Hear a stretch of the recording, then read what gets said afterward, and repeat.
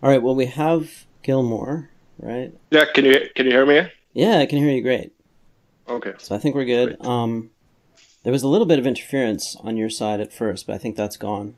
You're Okay. using headphones, right? Yeah. Okay, so I think we're good. Yeah, it was probably just Skype being weird. Let me plug in mine too. Okay. So I'm done. Well, I was thinking I wanted to just make a couple of points about the frame that we're talking in.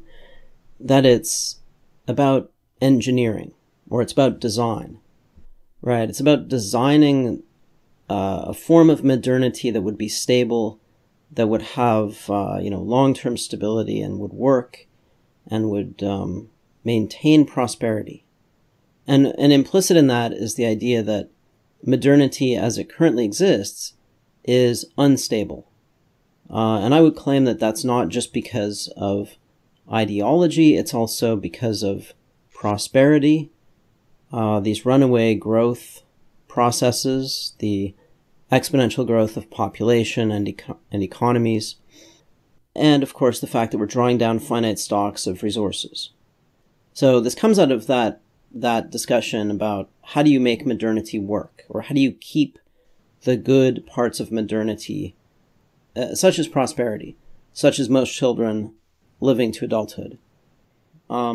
Certainly I would like a future that has prosperity, that has what we think of as civilization, technological complexity, and a high level of agency for human beings as individuals and as collectives. So that's my goal, the design goal. And then the question is, how do you design a system that would work? And so I was proposing one part of it, right? The most important part, the regulation of reproduction. And what we're separating from this is the political aspect, which is how do you bring that system into existence? And I think we all agree that's very difficult to do. That political struggle would be very difficult. Yes, I would agree. So we're not really debating that, but I mean, it might be sort of relevant to it, but we're mainly focusing on the engineering or design aspect rather than the political making it real aspect, right? Okay, Yes. so then... Yep. Okay, sorry. And oh, I guess I should just say, since there are three of us, let's... I know I'm probably breaking the first rule of this already, but let's try to not talk too long, like talk for about a minute or so and then stop. You try and give out the word, and then it gets easier, maybe. So if you hand out the word, then it gets maybe a bit easier. I could do that. I could be but I think it's also, I don't want to interrupt people.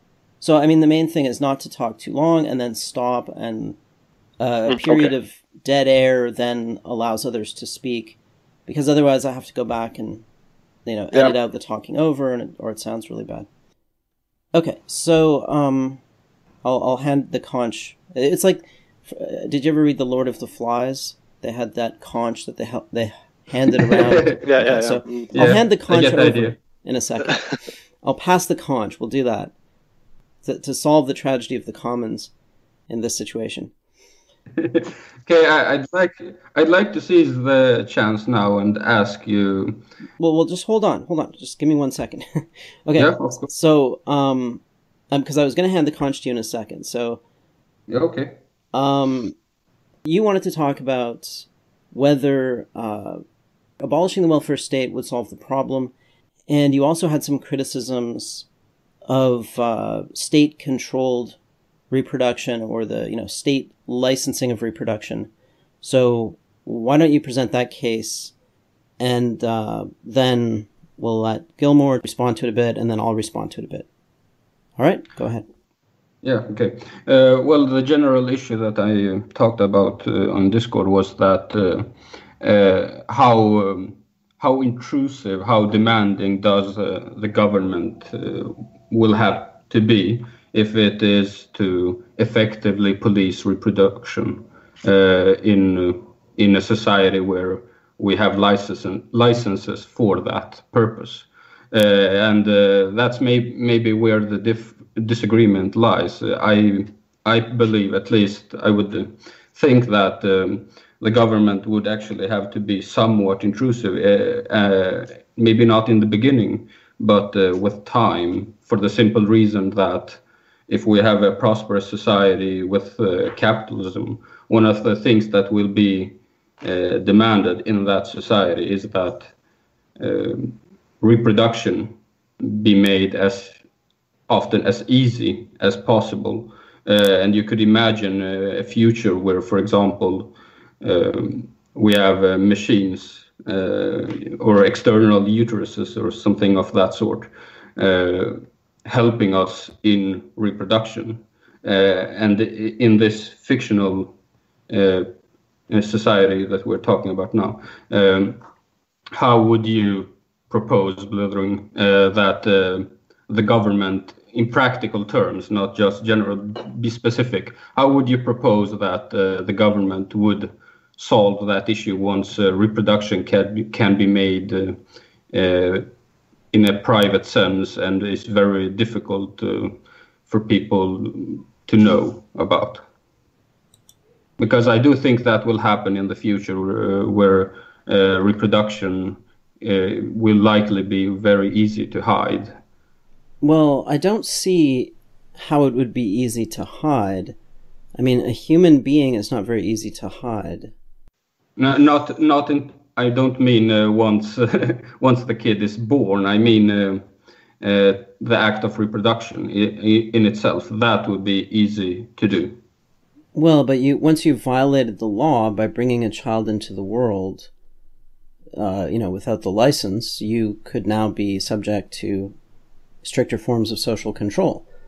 I don't think there's any real practical limit to state power over the individual that, I don't think this requires more power over the individual than other examples I used, like preventing murder. Or, yeah, I'll pass it to Gilmour, because I know I said, just give me 1 second. So, yeah. Then, controlling traffic or, what was the other one? Controlling murder or rape. I think those things are also somewhat difficult to control, but the state certainly has enough power to do that. Okay, Gilmour, go ahead. So, Shkelqim, if I understood you correctly, you think that you will have to be more authoritarian over time to keep this system in place. I think yes. If you think about it in selection terms, that's probably rather the other way around, because you will select for more responsible people, and they won't need to be kept in line by very authoritarian rules. So you will breed out the ones who are prone to rule breaking. Yes, General. But if people do become more rational with time, then even that tendency can easily be contracted. Let me be specific, because I don't just like to theorize and disagree on theorizing. Let me be specific, and you can counter that specific instance. And if you have a good counter argument, I will change my mind on this. But one case would be, for example, this with reproductive machines.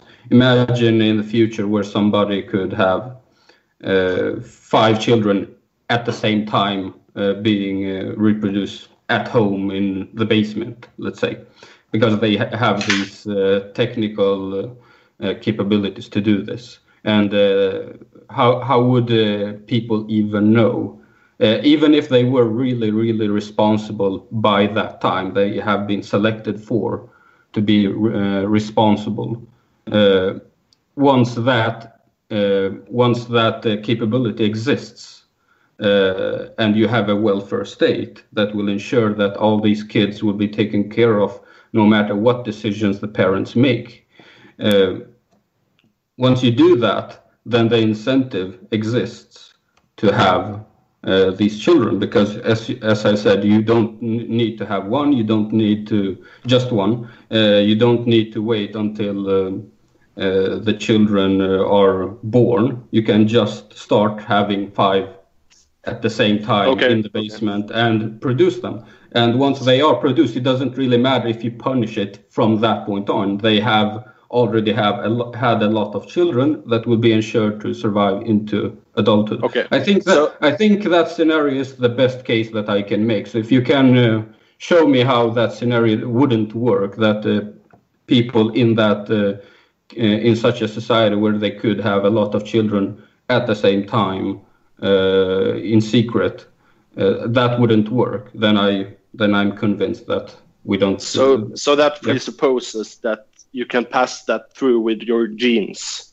So those basement children will get the genes that are prone to reproduce more basement children. So I don't see the mechanism for that, really. Well, the mechanism would be simply if people are more rational, then they would, with their reproduction. If they are more rational, then they will decide when to have children and in what circumstances, and how they could maximize their fitness. For example, Blithering and I would both have this value that reproduction in and of itself is very valuable. And in such a society where I was sure that I could do this, I would actually do it. I would be one of these defectors. I wouldn't really care much about what punishment you would have for me.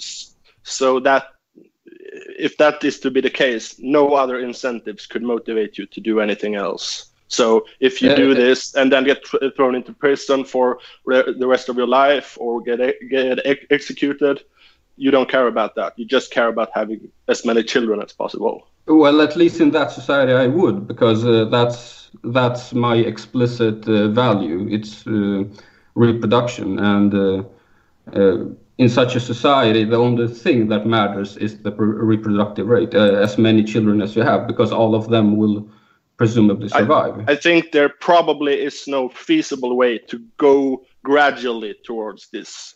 There's too big a gap evolutionarily between caring about different incentives like surviving or having more sex or whatever, instead of just producing children. So I don't think we can jump. It's like going from having no sight to having an eye. You have to do it in gradual steps, and I don't see the gradual steps here. Well, can I jump in for a sec? Can I just yes, jump in? Yes. Okay, so it's an interesting thought experiment. It is very science fiction-y, right? Yes. And the idea that we would have, like artificial wombs in basements is a little bit iffy, because those would have to be manufactured and presumably they could be outlawed, right? The state can control things like what technologies people have. So you're imagining an individual with an extreme amount of agency and with a very, like a mind that is very calculating and is very one-dimensional, which, and as Gilmour pointed out, even if you believe consciously that you should have children, we're not that kind of creature that will ignore other incentives. And we probably never will be. But it still is an interesting thought experiment, right? That there might be some people who might do something like that. But I also think Gilmour's point is that you can't really pass it on, because the state is going to figure out what you're doing, right? So it would rely on people rationally coming to this conclusion and acting on it and having this very high level of conscious desire or design or just, agency, individual agency. But I think we shouldn't underestimate the agency of the state either in this envisioned future where everyone is hyper-rational. Let me put it this way. If this kind of world existed, new problems would emerge. Just as solving the problems of the past created new problems for us to solve, if we were to solve our problems now, we would create a world that has new problems. And this might be one of them, although I don't know that it would be the most important. A world of hyper-rational people trying to reproduce is an interesting science fiction thought experiment. There are no permanent solutions. There are only trade-offs. So there will always be new problems, no matter what you do. Well, of course, I'm not disagreeing that we should implement the ideas that we were talking about previously. I am talking about what do we do, what kind of problems will we have once we're in that society. I'm moving one step ahead, so to speak, and asking myself, what kind of problems would we have in such a society where we have already achieved, at least initially achieved, the things that we desire to achieve? Well, if you really got to that point of that hyper-rational society, and presumably you have a bunch of hyper-rational people who are capable of negotiating systems to prevent defection, right? So it might even be that if you get to that point where that's actually an issue, that the society would say, okay, then these children have to be sterilized because that's the rule, or something like that. And the hyper-rational population would say, oh yes, we accept this as the price of maintaining our utopia. So I think there's always going to be a kind of Red Queen problem that the state and the individual can sort of, try to outmaneuver one another on and on into perpetuity, right? There's no end to the state and the individual trying to outmaneuver one another to get the upper hand. But I don't think we should assume that the individual will just win and the state will lose. I don't think that's not the story of civilization. And I don't assume that. What I mean is that even if this battle, as you speak, in a battle between the individual and society would exist, it doesn't really matter if the state wins most of the time or almost all of the time, because once it loses once, so to speak, on a large scale, once individuals, even if they were capable of just doing this for 10 generations, so to speak, once in a billion years or so, or whenever, that would effectively destroy that society, because the individual just has to win once. And once he wins and continues to win for a while like this, he will have increased the population to such an extent that it would be unsustainable. Well, no one individual can do that. That can only the collective could shift the population to that extent. So then you're going to have a world of 150 IQ super calculators, and they'll come up with a way to prevent defection. So I really don't think this is going to be, I don't think this is an issue. And I would also just point out, and I'll let Gilmour talk in a second, but we did create civilization, and to some extent we have already done this. And it was with a more brutal approach, and it did involve disease as well. But, yeah, I mean, I don't see any reason to believe that we couldn't solve that problem if we ever got to that point. And now, Gilmour. Let Gilmour. Mm-hmm. So long as there are no permanent edges for people, it's okay. You can have some parts of the population where there are dysgenic effects going on, and some parts where it's neutral, and some parts where it's eugenic, as long as the total sum is 0, and that's okay. So as long as where the dysgenic effect happens shifts around, so it's not continually with the same lines, genetic lines, and then it's okay. Yeah, that was all. Yeah. Yes, and I have no problem with anything you said, Blethering, about the fact that the state, if it decided to do this and had popular support, that it could do this. My issue isn't that the government can't do this. My issue is how intrusive does the government will it have to be to do this? And this is why I brought, and I'll introduce it here, welfare, because my idea is that if we at least got rid of welfare, the incentive on the individual level would most likely disappear through defect. Because even if you could reproduce and have 10 children at once, in secret, whatever way, those children would be effectively screwed if you had no means to support them. I was discussing this topic just in the perspective of how do we decide what to do with welfare. I wasn't discussing the fact that the government can or can't do this, because I agree, the government can do this. They can keep tabs on the population and keep the reproduction eugenic if it really decided to do this. But it would, as agency increases with time, as people become more and more able to do things however they wish to do things, they will be more and more able to defect with time. Okay. The way to go around that issue, to remove the incentive completely to defect to begin with, at least on the reproductive side, would be to eliminate welfare. That was all I was arguing for. Right. Well, that was the point you were making before about welfare. And so I'm going to let Gilmour take that one, because I think he and I agree on this. And then maybe I'll say something after he... I didn't quite catch that because I had a phone call okay. when he was talking. So it's okay. I'll take it. Sorry. I'll take it and you can follow up. Yep. Okay, so the problem with getting rid of welfare is that, well, first of all, if you're talking about removing welfare as an adjunct to this policy, but not as a solution in itself, then that might be a long-term thing that you might eventually do. Although, that is what I'm arguing for. Well, perhaps, but I mean, I think we agreed before, and I guess that's why there was a little bit of confusion when we were talking about this on Discord.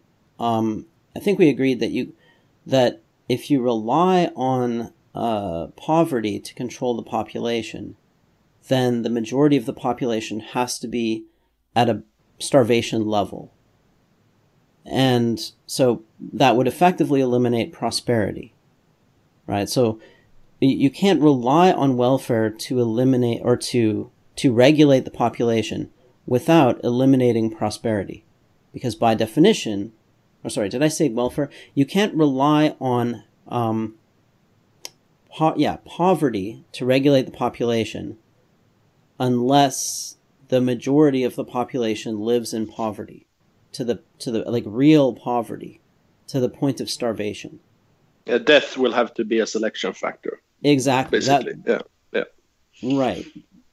So, if this is just something that you're applying on after the system is up and running, and then you get these few people popping up who are clever defectors, but you take away welfare, I suppose at that point, welfare could be scaled down. Welfare could be scaled down eventually because the population would have been raised up with eugenic reproduction to the point where welfare would be a very minor thing, right? So I suppose you could do that, but you could also do other things, like if you discover somebody defecting in this way, you sterilize their children or something, or require them to, pay a sort of penalty before they can reproduce. There are other ways of doing it. Yes, of course, and that's the issue that I brought forth.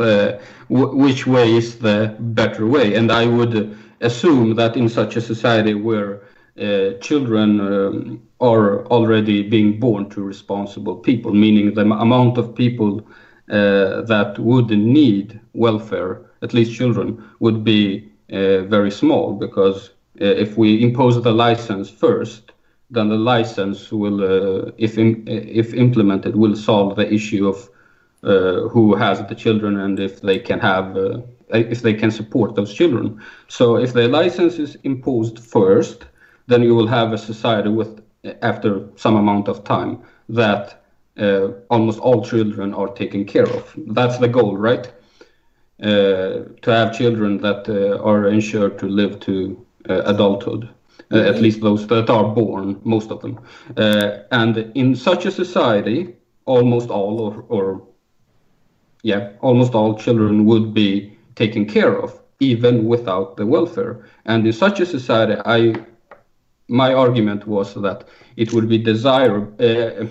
It would be one of the best solutions to remove the welfare state, so as to not create a long-term incentive to defect, or at least not spur it as much as welfare does. Well, I don't think it really matters. I don't think that's the only way to solve the problem, and I don't think that solves it any better than some other way. It could probably be scaled down over time just by like the eugenic factors. So, but I had a more practical thing about it, which is that I think that the reproductive licenses, we have a precedence for that, but we don't have a precedence for starving people if the state can afford not to. So I don't think it's possible even to take away the welfare state, except to the extent that we don't need it. Yeah, that might be true, but I would also say that if you remove the welfare state, but you still have these hyper-rational defectors, that might not be enough, because they might be able to, figure out a way to, cheat the system in other ways, like steal, right? So if they're capable of violating one law, they can violate others. But I also think, I want to go back to Gilmour's earlier point that if you start out by selecting for people who obey the law and obey the rules of society, and those people have more children, then I think the emergence of this kind of mutation, it would be fairly uncommon, because you're selecting for a psychology that fits your society. You're rewarding those who play by the rules. And civilization has civilized people, right? Yeah. So I think the idea that something like that would pop up, I don't think it would ever pop up in sufficient numbers to pose a problem. And if it did, it could certainly be dealt with by a hyper-rational state. Well, of course, and I have no problem that the government, if it was at least as rational as these people, could solve this issue. My point is how, and that's where I discuss going into. I would think that one of the best ways is to remove welfare, precisely because of two reasons. One is it removes a lot of the incentive to do this, because even if you can reproduce and have a lot of children, you will actually be decreasing your fitness from an individual perspective, because they will die, and you are, or at least most of them will die. So you are better off in most cases just being within the system and not defecting from it. That's one. The other issue, because it's not just incentive, it's cost perspective. Because a government that needs to really police its population to make sure that there are no defectors, because there is this incentive of welfare that makes people likely to defect if they can do so easily. It means that you will have to have a government that puts in a lot more resources into policing its population, whatever that way would be. It doesn't really matter if they have police in front of the stores, making sure that these children don't steal things, or going into people's houses to make sure that they don't have any children, unlicensed children, or whatever. You will have to have a lot more resources being put in from the state to police the population if you have a welfare state than without it. Let me respond to some of those things. Okay, so first of all, you're assuming certain methods of control that I didn't propose. Like going into people's houses and stuff like that. Let me talk. Yes, you can't easily hide a human being, and so if this were a problem, you could always say, well, these children now have to, pay a debt to society or something to qualify for a reproduction permit, you know, or the parent does or whatever. Like you could find a set of rules that would work, that don't require like constant monitoring and, you know, micromanagement of the population. I also said you outlaw this sort of, you know, reproduction machines or whatever that might allow somebody to, you know, generate 100 babies or something. Okay. The other point, which now is slipping out of my mind, was... Okay, Gilmour, jump in and I'll remember what it was. Yeah, let me just say a quick thing. There will always be defectors in evolution. So there are always evolutionary niches. And I think you think that maybe they are stronger than they are, because you can evolution can tolerate some defection at the margins. Like, say, for example, psychopaths. But if they have... if they had always an edge in evolution, there would be way more psychopaths than we have. You just have like 2% or something of the population. I don't know if those numbers are very sure, but so defection will always occur in some parts. It won't always grow to take over the whole population, and so I think you may be overestimating the problem. I'm not saying defection won't exist. I do think it will always exist to some degree. And as you say, it's not a problem if it's just done to a marginal frequency. What I'm saying, if I boil it down as small as I can, is that it would be better to remove welfare because it does decrease the reward and the feasibility of defecting. It does decrease that incentive. That's all I'm saying. Well, certainly you could have a form of welfare, which is you get enough food to feed you and you get a place to live. I mean, that's an example of welfare where, let's say you fall on hard times, then you and your family move into a certain unit and you get enough food to feed yourselves, but that's it. So you can't really rely on welfare. Like, you can't just create children and, I mean, unless you do have some kind of machine that create 100 children and dump them on the state all at once. You know? I mean, without that kind of machinery, kids come one at a time, right? So you can't really rely on welfare to feed your family without exposing what you're doing. The other thing is that you can still cheat even without welfare, right? You could still have a bunch of kids living at starvation level, like just living in absolute misery. That's a bigger issue because if you relied on welfare instead of explicitly limiting reproduction, then you create an incentive for people to, live in misery and generate a lot of kids. So in fact, you cannot rely on the absence of welfare to control reproduction. And I guess that's the fundamental point, right? Yes, not if you want prosperity. Yes, and I don't disagree with that point. I'm not saying that this is the solution that will solve this problem entirely, or even for the most part. I don't think eliminating welfare is some sort of magical solution. I'm saying in addition to the permits, it would be wise to remove welfare because it decreases the incentive to defect. That's all I'm saying.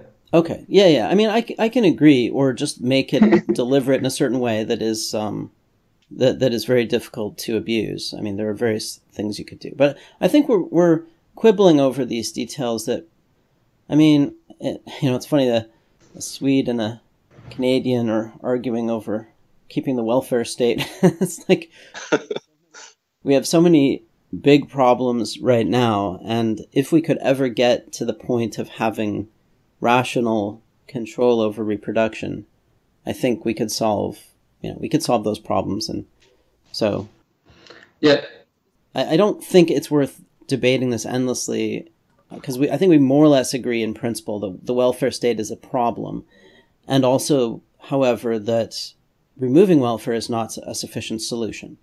Right? Yes. So if we can agree on that, I think we're, the rest of it is not that important. Yes, we do agree on that part, and I had no issue with that. I was just entirely focusing on welfare. Maybe to what do the YouTubers say in an autistic sense. I was just focusing on that issue because that was what I was thinking about at the time. That I have no problem with a reproductive permit. I have no problem with the idea that welfare won't solve this problem in and of itself. I have really no problem with just about anything you said. I just said that removing it would be a wise choice for a society that values stability, because welfare doesn't really add much to the stability in a responsible population, Okay. but it does I think add. we're circling Yeah. back to the same Yeah. thing again. We get we get your point. Gilmour, do you have any thoughts you want to add? No, I don't think so. No. What about your thoughts on the idea itself? Of reproductive permits? Yeah.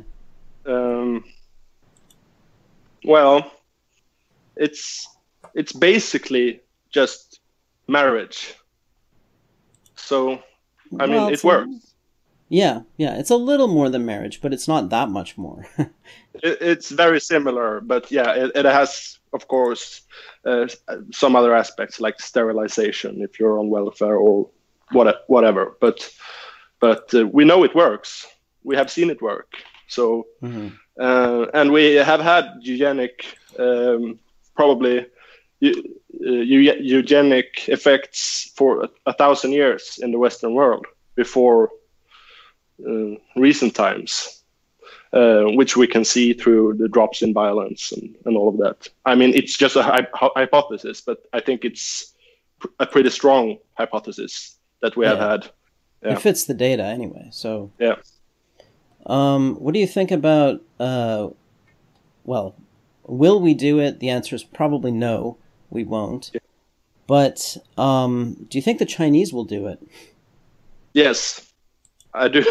I do think so. I mean, I don't know how all the ordinary Chinese think about things.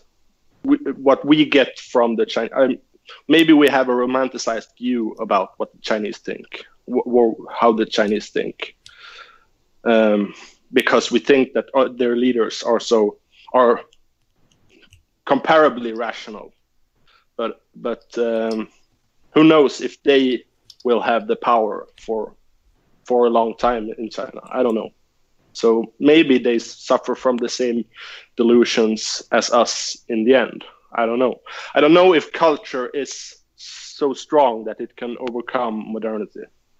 Yeah. Since we have a little bit of time left, since we're all here, I thought maybe we could talk a little bit about the political problem, but at a high level. It seems to me that it's very difficult to get people to consider rational solutions to problems caused by people. It seems that the right seems to always want to either defend a status quo or go back to a status quo of the recent past or maybe even the distant past. Yeah. And that's all I see out there, and that's not going to work because things have changed, right? And do you have any thoughts on how to push an idea like this in culture? Like, how do you shift culture to, save the world? How do you, it's like the Titanic is going toward the iceberg is there, but everybody's comfortable, they're sipping their lattes on the deck, and we need to steer away from the iceberg. But anyone who suggests steering away from the iceberg is vilified. It's a strange situation we're in. How do we do it? Yeah, it has the worst aspects for both sides, I think, because it's a top-down project with new solutions, and that is all the things that the right hates. But the goals of it are counter to the left. So it has the absolutely worst outlook that you could possibly think of. I don't think the goals are counter to the left, but I think that the means are counter to the left. I think the left can agree with the goals. It's that both sides would have a hard time agreeing to the means. I think both sides would agree with the goals, actually. You know, the end result being no poverty, everybody, you know, gets to live in this kind of paradise, you know, maybe not. I mean, it wouldn't be a paradise. Nothing ever is, but. Well, the goal is, or maybe you sort that under the means, but the goal is, in short, culling the weak genes. So, I mean, that goes pretty much straight against the left dogma. Yeah, it does go against leftism to some extent, because first of all, it goes against their view of the world. Yeah. It mainly goes against their moral narrative of, you know, the way to get progress is the weak have to get more from the strong. You know, the strong have to give up stuff to the weak. It's not that the weak must be weeded out of the population. So yeah, it's a tough sell for the left. But on the other hand, the moral narrative can change around. I mean, in the 30s or in the 20s, the progressives were eugenicists of a different kind, perhaps. But I mean, it was a very different time. There was a book by two Swedish economists named their last name is Myrdal, and they wrote a book they were big social democrats, and they wrote a book on the population question, which tackled like eugenic policy. And it was a huge one. It influenced state policy in Sweden for decades. Really? Yeah. In what way? We had, what's it called? Family planning? Yeah. We had an institute that sterilized people who were of weaker. I mean, you know, the basically the handicapped and so on, and people of certain minorities. So that's like a huge hot potato. Yeah. Up to I think 75. So it went on for a long time. Yeah, it's funny how eugenics used to be more or less taken for granted as a sort of obvious necessity, and now it's like the most evil thing, even though it's impossible to argue against rationally. Yes, and the problem with people on average is, I don't know who it was that phrased it initially like this, but people don't think. Most of these ideas are accepted or rejected not on their merits, but on the benefits to opportunistic individuals, and they aren't really because we people haven't been selected to create large-scale stable societies.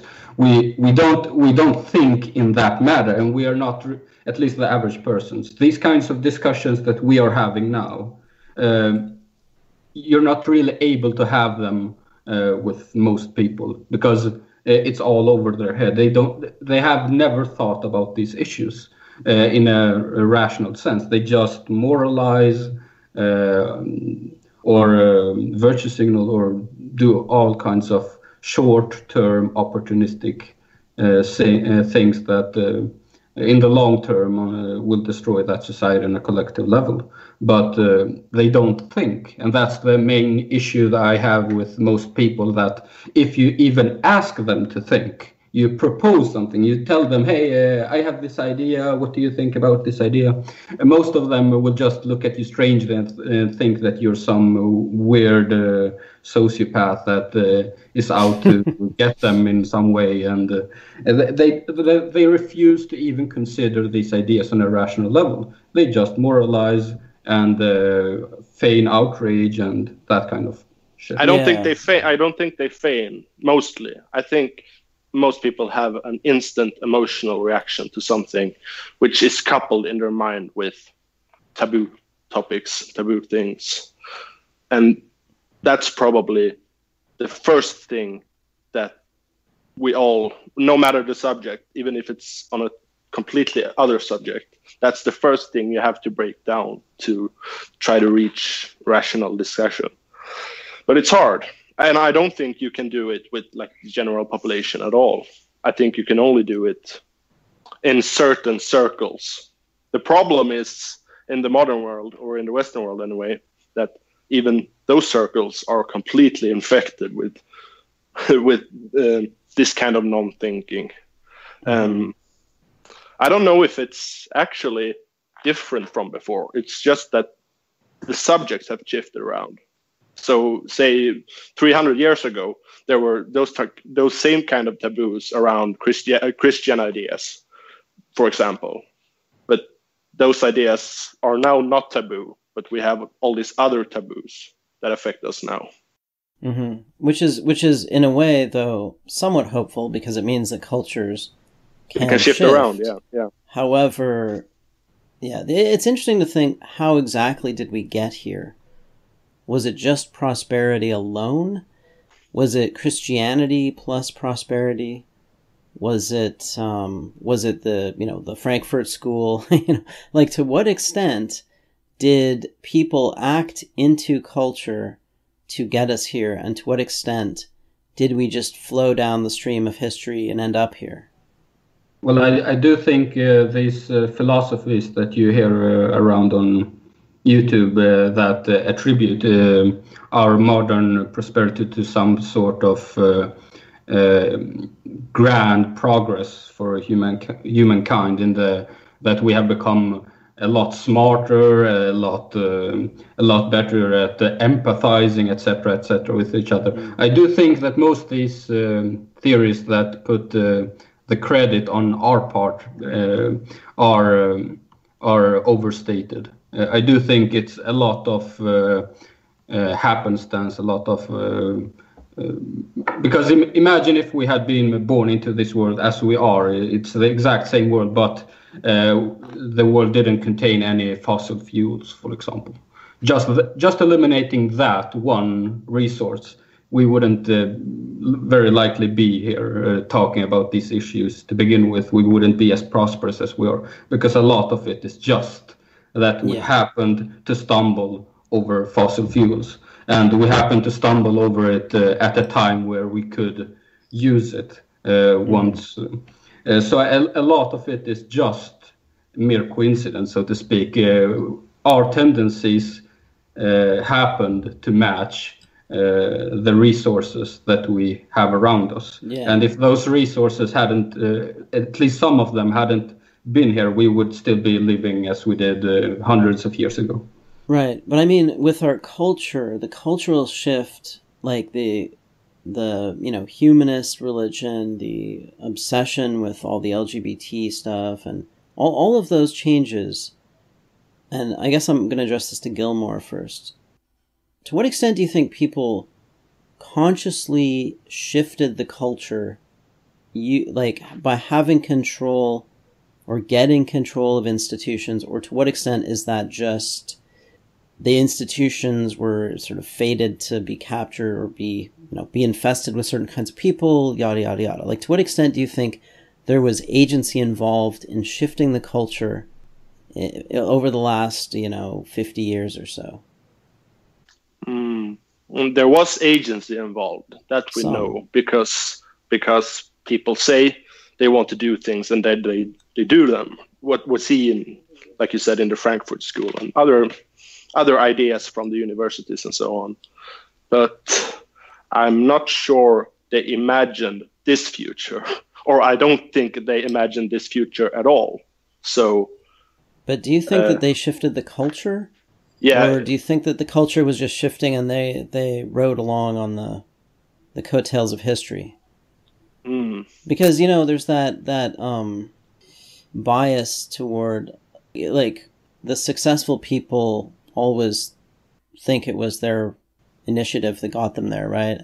Yeah. Like if you look at the successful ideas and you can look back in history and say, oh, these people were talking about that 30 years ago, they caused this, or maybe 100 years ago or whatever. But it's also the case that all kinds of people were talking about all kinds of things at that time, and only a few of them came true. So, like, did the Frankfurt School have any real effect?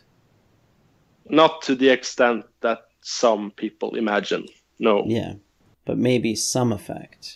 Maybe, yeah, I think there's some effect. But both the kind of, the Jordan Peterson, he talks about the postmodern neo-Marxist and blah, blah, blah. I think he's overselling it. And I think also the guys who talk about the conspiracies, also the real, the ethnic conspiracies, they also oversell it massively.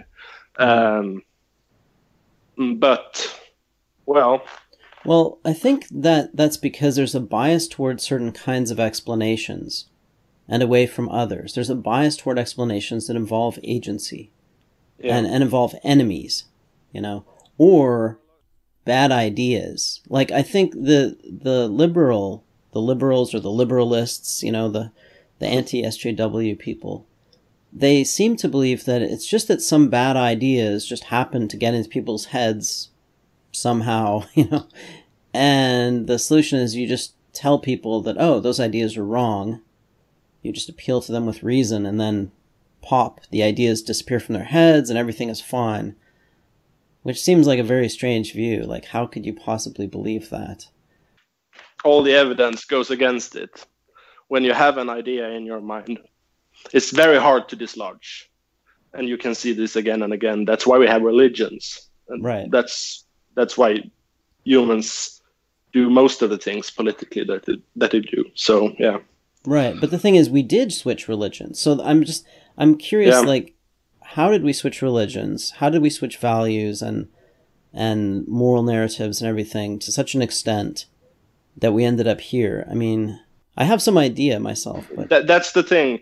I'm not sure we shifted that much. And you have talked about this before, and I think we have talked about this before, that humanism isn't that radical a shift from what we had before. Yeah, it certainly has its roots in Christianity, but it is a shift in the values that people profess on an everyday level. Like, the signaling is quite different. I think it's more a change in emphasis than a change in kind. So all the things that the humanists are very hung up on are things that you can see Jesus say, like turn the other cheek and all of that, that you should hold up the poor over the rich. And I can't quote the Bible very much, but all those kinds of things can be seen in the Bible. So yeah, Christianity certainly has something to do with it. It's just that we ignore other stuff. Like we ignore the 10 Commandments. Yeah, exactly. We ignore the more rough stuff. Yeah. Well, so Shkelqim, is that how you pronounce your name? Shkelqim? Shkelqim. Shkelqim? Chim. TS sound? Shkelqim? No, chim. Chim. Ch. Okay, Shkelqim. I'll try to remember that. What do you think as a kind of cultural outsider? Like, how, because you were Muslim, or you grew up in a Muslim culture. Yes. It probably seems humanism and modern values probably seem weirder to you, right? Because you don't have that Christian background, I guess. Does it seem really weird, or can you imagine? No, not at all. Most Albanians, even religious Muslims, tend to agree with this. They just have additional ideas around these things. What is good for people, they can differ on, but everybody agrees, for example, on altruism in general, that we should take care of people, that we should help people when they need help, and being selfish is a bad thing. I have never met any person in my life that would have any sort of disagreement with the idea that selfish equals bad. All of them take this as a fact, And if you argue differently, even if someone I met maybe at some point did disagree with him, nobody says it. It's one of the biggest taboos that exist, and it's equally common among Muslims, whether they are very religious or not. Everyone at least pretends. Some of them are do pretend because they know better, but at least everyone pretends that we should help others, that altruism is desirable and good, and anyone that disagrees with it, even if you disagree with it on a practical level as we do, we don't disagree with it on a moral level in the sense that we don't think it's evil to be altruistic or something like that. We just disagree with, for the most part, if it's feasible, and even just bringing that point forward is next to impossible with anyone. I have brought it up on a few occasions, and people just stare at you. They don't even respond. They just think you're being cuckoo. Or evil. They will outright say that you're evil. One of I talked with you earlier about the friend that I had met 2 days ago that I hadn't seen for a while, and somehow he joked about the issue of slavery. He jokingly asked me, "What do you think about slavery?" And of course, I just virtue signaled because I didn't want to really have that discussion with these people, because I know you didn't want to come out as pro-slavery. No, no, I didn't want to say my honest response. My honest response is, as long as it doesn't affect me and the people I care about, I don't really care much about slavery. If someone somewhere in Africa, let's say, because we mentioned Africa, is enslaved, I'm not gonna pretend like that's a big issue to me. Because it's not. It doesn't affect me. It doesn't affect anyone I care about. It's just an issue for some people somewhere. But I couldn't really say that, because if I said that, I didn't care about these people, and they don't really care about them either, because they don't do anything different to me. They just virtue signal. That's the difference. If I brought it out, that issue, they would just have looked at me as if I was evil. I didn't want to have to deal with that, so I just answered with some platitude like, slavery is bad, so of course we shouldn't have it, as if I really cared when I did. Are you still there? Yes. Oh, okay. It just sounded like you cut off. It's almost like the internet has changed culture in a way that is making some of these lies more obvious. It's exposing not only the lies of the media and the establishment, the government, all that, but it's also kind of exposing that a lot of these things that we say on an everyday basis are lies. And because people can go online and anonymously say them, and you realize, wow, a lot of people, feel this way or think this or whatever. We're in an interesting period culturally, right? Things are going to shift because of the internet, I think. Very much so, yeah. Yeah, there's also, that's one of the positive aspects. The other is that people tend to segregate on the internet. So if you make arguments that critique some sort of narrative that they want to follow, they just don't watch your content. They just ignore you. And the internet is really good at doing this, because you don't have to watch anything. You have to make a case for someone to watch it, or in some way, or they just stumble upon it, and if they don't like it, they change the video, for example on YouTube. So there is a lot of self-segregation, a lot more than it was previously, because previously you had the people around you. You couldn't really change them. You had to deal with whatever you had. Well, but now, it's not perfect. It's not creating a rational discourse space that spans the world or anything like that, but it is creating this chaos in which a lot of things dissolve fairly quickly. And I was thinking about that like you can look at the history of some of these online movements, like take anarcho-capitalism. Some of these things kind of popped into existence and faded away within a few years, and you can see like online debate it doesn't lead people to rational beliefs, but it does destroy irrational beliefs to some extent. So if you want to preserve your beliefs, you have to enclose yourself in a little bubble, right? Which people are more and more doing.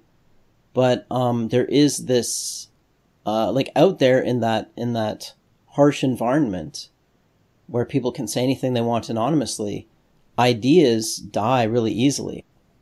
Well, to some extent, some ideas are really dying. You mentioned some of them, but some of them, other ideas, have been there for a very long time, and they haven't changed. I mentioned one earlier, altruism. I don't know no popular channel, not one. The most popular I know is yours, Blithering Genius, and as you know, your channel isn't really that huge, right? Popular is not the word you would use to describe it. No. And my point is that I know no popular channels, not even one, where the people who have that channel don't believe in or at least don't profess altruistic ideas. All of them profess altruistic ideas. All of them, when they mention selfishness, tend to condemn it. I know, but what I'm saying is that they can all get savagely attacked by trolls. All of those virtue signalers can be taken down by trolls if they swim out of their little safe zones. What do you think about it, Gilmour? Yes. Yeah, it doesn't seem like it decreases it though. It seems like it's constant.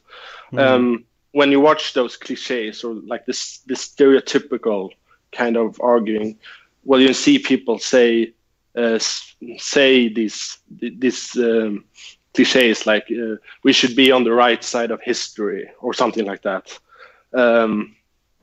It doesn't seem like there is a mechanism to pull that back. But I don't know. I have experienced. I feel like these when you watch like the mainstream narrative, it's kind of jarring these days to see it. That people still believe it, that they haven't taken your journey, that they're still stuck in like this crazy world. Yeah. It's amazing, but yeah, I don't know if I have anything intelligent to say about that, but it's very interesting. I was always a kind of marginal. I was a libertarian when I was like 14 years or something. So I've always been way outside, but it feels like it has become even more intense, that the mainstream and maybe people in other kinds of, like the SJWs also experience this. I don't know, but it feels like the mainstream and the subcultures have drifted apart very much. Yeah. There's been a big fragmentation, but in a way that's the chaos that's being created, that there isn't, there's no unifying narrative. I think we should wrap it up. I just want to say one final thought and then I'll let you guys respond to it. I was talking about blind spots before, right? Like how we don't see problems emerging out of our own actions. We tend to look for enemies and bad ideas, but we don't look for problems emerging out of altruism or out of morality, out of goodness. We see goodness as the answer. And of course, we've been trained by countless movies and all that propaganda that the solution to every problem is goodness. It's for the individual to just find it in their heart to be a better person, and then they win somehow. They win the war, or whatever the struggle is, and there's a happy ending. And people find it very difficult to accept that the problem might be, first of all, intrinsic to them or to human nature, and the problem might be morality itself, right? That goodness might be the problem and the solution might be something that you would consider evil. But the only, I guess, glimmer of hope is that in this chaos of competing moral narratives, that in which like none of them are very stable, like you can think about the environment of the internet as being kind of like rationality, and all of the little ideologies are like little bubbles, and they only use rationality to attack each other. They don't really use it to build their belief systems, right? They just use it to attack each other's belief systems. But there is kind of a crumbling of all of the narratives. Like there's a kind of chaos emerging, and maybe, I don't know, maybe that will, maybe that's a good thing. Maybe we just need to go through this period of like complete annihilation of all these delusions. I'll end it there and I'll let you guys respond. Well, I had one more question for Gilmour since earlier. Can I ask it, or do you have a short amount of time? Blöthering. Oh, that's fine with me. Yeah. Okay. The question you said earlier, Gilmour, that there's no way to convince the commoners, average people, how to do this. You can only do this in certain circles. That's what you said. I was wondering what circles, which people can you do this with? Because I don't really know any. But, no, my only point was that history is not moved really by the masses. It's moved by a clique of people. There is a clique of people that brought on the French Revolution or any such event. The intelligentsia, even if I think maybe the power of ideology is sometimes overstated, that doesn't mean that there are a couple of people who can move the needle very much, and I don't think the masses have much to do with it. You just need to have the masses on your side, like Julius Caesar, for example. He just got the masses on his side, and then he could act and do whatever he wanted. Yeah, but they are somewhat important, at least nowadays, because of democracy. So you can't really go out in political life and espouse the kind of ideas we are talking about here. You wouldn't go anywhere because of the commoners. It's not because the people at the top don't like you, even though they might not like you also. But take Trump for example. He's not very popular among the elite class, at least initially wasn't. But he got into power because he could appeal to the masses. And in a democracy, as long as you can appeal to the masses, to the biases the masses have, you can to some extent ignore the top branch, as long as you have enough appeal among the lower scale of the population, so to speak. So I do think commoners are very important, at least in a democracy, because you can't affect any change on a political level without them, because they will do everything to counteract anything you would want to do. If Trump decided today to do the kind of things we were espousing now, the only thing that would happen is, at best, he could affect some policies for a while, a short term. Then he would be voted out of office, and everything would revert to what it was previously. So if we can't change the masses, I don't think we can change anything as long as we have democracy. We will actually have to abandon democracy too, if we are not to appeal to the masses, because they will use that democracy to undermine our ideas. Right. Well, you can't just I don't think you can appeal to the masses with like a rational view of the world at the kind of level we're talking about. you have to appeal to them with something else. But I don't know. Like we're at an interesting point where the intellectuals are in some ways stupider than the masses, right? Like the masses can just see things right up. Like it doesn't take a genius to figure out that, oh, Muslim immigration might have some negative consequences. You know, it's sort of like you walk down the street, you can feel it, right? You can just feel they're not really friendly to me or whatever, right?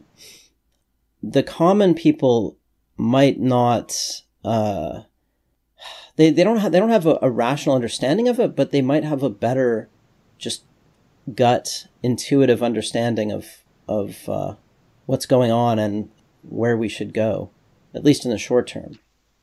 Yes, so can I respond to a bit of that with Trump? So most of Trump's support is soft support. So he doesn't actually have the masses. He has a plurality of the public, and he can't do very much without support from some very key people in the government and in the so-called deep state, who are the actual people who can decide things.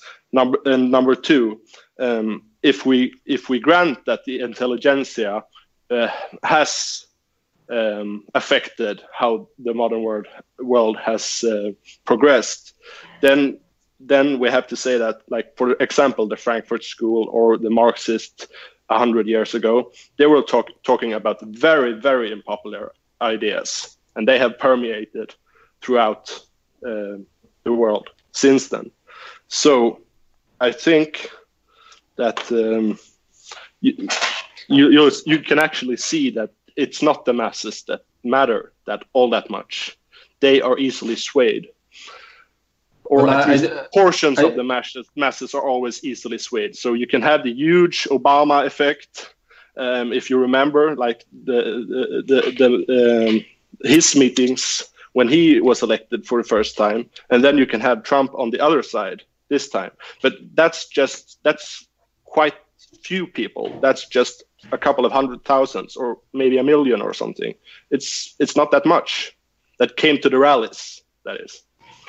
Yes, I have no problem with what you say. I do agree that the masses can be easily swayed. My point was that you need to sway them, even if it's easily done with fictitious reasons sometimes. But you don't need to sway 51%. You only need to sway a certain proportion of the public.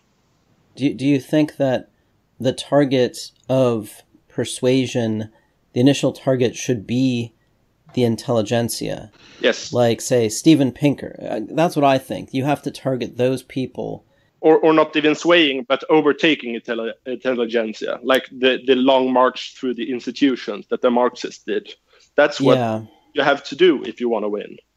Or, well, I mean, it might be possible to even have an effect on, because some of these people are moving over to the right to some extent. Like Steven Pinker is now almost on the right. Even if they don't want to be on the right, even if they don't think of themselves that way, the left is kind of pushing them over there anyway. That's true, yeah. And I was thinking a combination of kind of mocking their virtue signaling or their humanist pretensions and rational arguments, although that's not going to work on the masses. If you can get people like Sam Harris, Pinker, those guys to shift their views, or at least open up their personal Overton windows, that might actually do something. I think that's already happening. Not to the extent that maybe we would like it, but anyway, it is happening, I think. Yeah, I agree, and I think that should be the main focus, and not trying to appeal to the masses, because that's just going to degenerate into something stupid.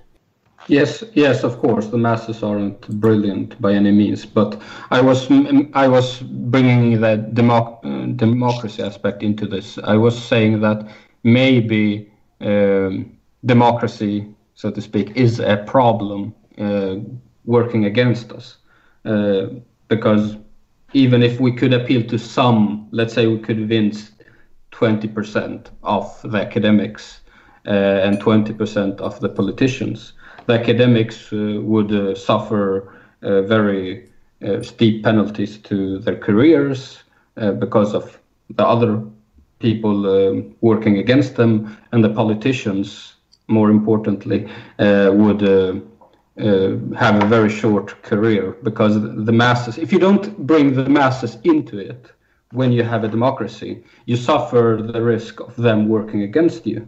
And I was bringing the point that if we are to have a democracy, we need to have at least some level of popular support. Even if it's not 50%, it needs to be at least a few percentage points. It can't be as it is currently in less than 1%. We need to either be somewhat appealing to the masses, even if it's just to some of them, or we maybe need to change the idea of democracy to begin with, so that the commoners don't become as important to the politics. Well, I would also like to add one thing, and that is that all successful political movements always have a two-tiered strategy. So the guys on the leftists on the street, they say kill all the bankers, and then the academics, they say, well, actually, we only want to, expropriate or whatever, and they put like a nice spin on it. They mean basically the same thing. And then the politicians are funded by the bankers, so it all. Well, so you can have a movement that appeals on different levels. Well, let me be specific, because that's the question I was wondering a bit to you. Do you think that we would be, from our strategy point of view, do you think it would be better to undermine democracy, at least as we currently have it, so that the masses don't really have that much to say? Because if you can't appeal to them, if you can't change their mind, the only way to force all of this on them then is to take the power away, and some of that power is democratic. I don't actually know, because to the extent that we have democracy now, I actually think it is mostly a halting effect on what the rulers are doing. So I'm unsure. I don't like democracy very much, but what we have seen in the elections in the past year or two is that the actual democratic institutions, that is the elections, they have had a halting effect on what the rulers do. Yeah, that's a good point. But I'm curious then, that just sort of brings up something. Why do you guys think the establishment is going down this path to, like, just flooding the West with immigrants and, why is the establishment so leftist? Is this just opportunism at a low level, or is there something else, or is it just ideology, or is there something else going on? Well, what's your explanation? One thing that I think maybe is underappreciated is maybe it's not underappreciated, but anyway, there is a demand from global companies to have the same rules everywhere, because it is more easy to operate under those circumstances. So if they get the same regulations and rules everywhere in all jurisdictions, they can keep competitors at bay, because it's harder to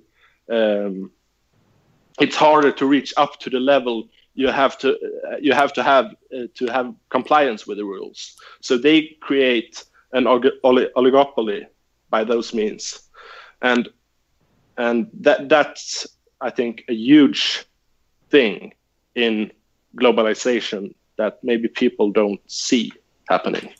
All the big companies, even not even the big ones, all companies want to have rules that are the same basically everywhere, environmental and so on. And so they want the differences between countries to lessen. I can understand that, but they're not actually accomplishing that, right? They're just accomplishing chaos in the West and every other place staying pretty much the way it is. Or maybe the other places are changing too as they become, more modern. But that would happen with or without this sort of immigration stuff. And I mean, like, you can see Starbucks kind of shooting itself in the foot over this incident, right? Why? Like, companies need to have the rule of law. They need to have control over their environments. And I mean, I get that there's an oligopoly emerging, and there are incentives for them to push certain leftist policies, but like, the full scope of what's happening seems to go way beyond what would benefit the ultra rich, the oligopolies, any of that stuff. The big all right, so that part with, I mean, corporate anti-racism, or whatever you want to call it, I think that's an HR issue. I was thinking more about the actual big picture laws, like open borders. That stems, I think, from global companies having in their self-interest to have the rules the same everywhere. But how does open borders create the same rules? It doesn't. It just makes people flee from the poor countries to rich countries, cause the welfare state to be burdened, and like, how does that help them? Well, it's I'm thinking about trade now. So maybe I agree with the trade point. Yeah, I mean, there's the globalization push certainly is connected to these huge multinational corporations wanting to globalize the rules of business and stuff like that, and they want a global world for that reason.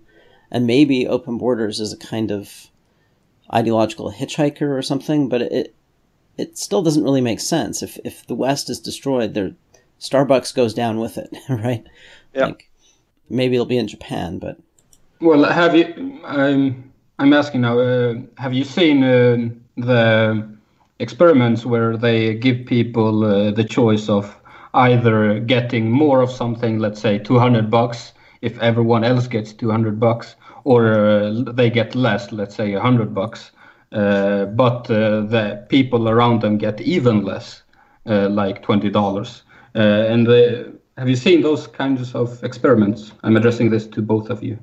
Yeah. No, I haven't heard of that.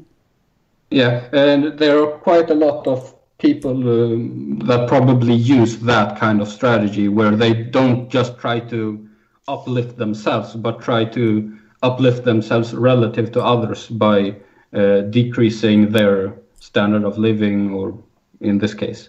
So I do think that there are a lot of people, I couldn't say how many, but some, on the upper echelons of society that have the instinct, like these people in the experiments had. They aren't thinking about this rationally. They just following their instincts. They have the instinct to favor ideas that screw over people on the lower echelons, so that they can appear even more powerful and attractive, etc., relative to them. So I do think there is at least some tendency for some people in power to favor ideas that are destructive, that they even might, on an instinctual level, realize are destructive, but they favor them because even if it destroys their society to some extent, they feel or think that they will not be affected, but they will benefit. And until now, that has proven itself mostly correct, because these ghettos, where these problems tend to concentrate, they aren't where these liberal rich elites are living. They are living segregated in some parts of the country, while the ghettos are forming in other parts of the country. Yeah, they send their kids to private schools, and they live in the nicest neighborhood, and they... Yeah, so they have been able, until now at least, we'll see in the future, to screw over a lot of people while benefiting themselves relative to them. Because if the population of a lot of poor immigrants increases, then the attractiveness of being wealthy and powerful increases relative to them. Yeah, they have even more status. The middle class, a large and prosperous and comfortable middle class, doesn't give them high status, but a huge pool of people lower down increases their relative status. Yeah, I think you're right. I think a lot of this is just driven by like primate social competition instincts that have that are just out of whack with the modern world. Yeah, I think it's craziness all the way down, basically. I don't think the establishment has a plan. What do you think, Gilmour? No, I completely agree. There is no comprehensive idea of what's to come. Everything is just haphazard. Yeah. Yeah, a bunch of monkeys running amok. All right, well, we should probably wrap it up. I'll talk to you guys later. Yep. All right. Have a nice day. Bye. All right. Have a good one. Bye.